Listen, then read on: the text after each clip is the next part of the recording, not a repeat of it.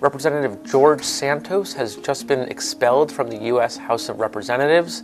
Santos previously survived 2 expulsion votes. He did not survive this one after more than 2/3 of the body voted to expel him. Expulsion is extremely rare. 5 members of Congress in the body's history have been expelled. It wasn't until a recent report by the House Ethics Committee that many who previously opposed the idea of expulsion came around to it, including many members in his own party.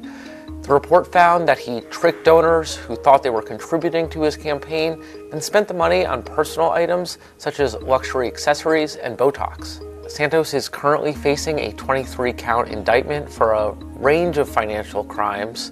He's pled not guilty, but he faces a lengthy prison sentence, and the trial in that case is scheduled for September of 2024.